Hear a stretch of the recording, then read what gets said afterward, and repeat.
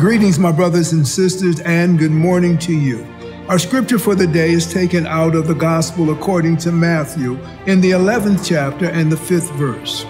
The blind receive sight, the lame walk, the lepers are cleansed, the deaf hear, the dead are raised, and the good news is preached to the poor.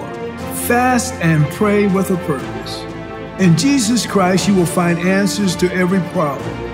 I don't care what it is or how hard it may appear. There is a solution to depression. There is an answer to despair.